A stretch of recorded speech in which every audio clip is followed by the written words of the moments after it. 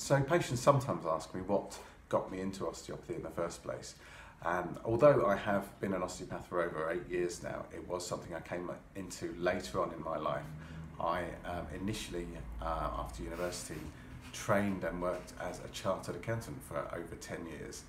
However, I was suffering with, in my early 30s, I was suffering with a number of issues, sports injuries, and things like back pain, neck pain, headaches, possibly related to sitting at a desk all day being an accountant. So I went to see an osteopath after having seen various other practitioners, and the osteopath's approach was something I just really liked. He managed to get me better quite quickly, and I just liked the approach and everything that he did. And so I talked to him about where he trained, and I shadowed him for a bit. I applied to the college that he went to, managed to get myself in, and then 5 years later I qualified as an osteopath. And like I said, I've been doing it for 8 years ever since, and I have not looked back. I think it's an absolutely brilliant profession and I love it.